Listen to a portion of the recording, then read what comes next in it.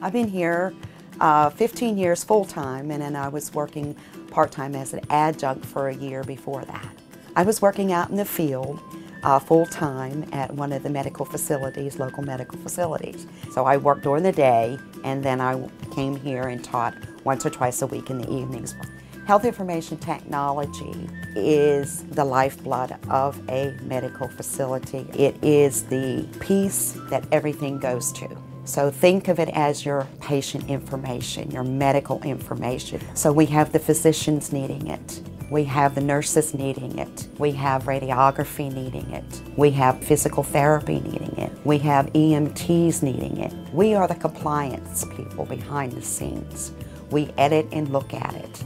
We determine and make sure that all the parts and the pieces are there so that it now is become a legal document. I don't really think anyone really knows it all, truthfully, even in any particular field, because we're learning every day new things. In this field particularly, it can change from week to week.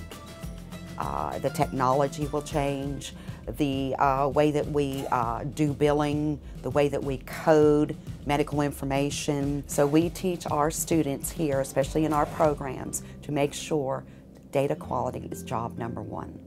So the information that we enter or that we store within a system now, we want to be able to retrieve easily.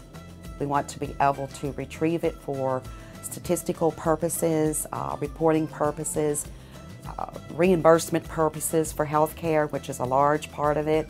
So we have to make sure that the students get a very good and thorough background on how to do these particular skills. Had a very good experience with Pensacola State. The rewards are, for me, the teaching side.